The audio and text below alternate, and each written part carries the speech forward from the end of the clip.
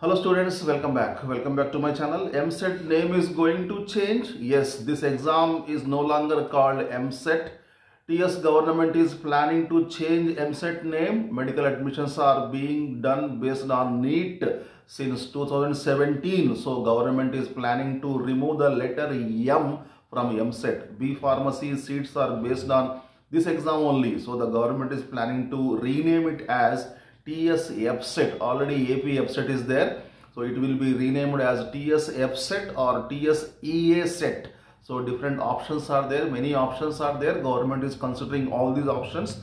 GO will be issued very soon, However, EAMCET notification will be issued, will be released next month only, not now. Exams will commence most probably from May 10th onwards. This is the update regarding EAMCET, TS EAMCET 2024. Hope that the doubts have been clarified.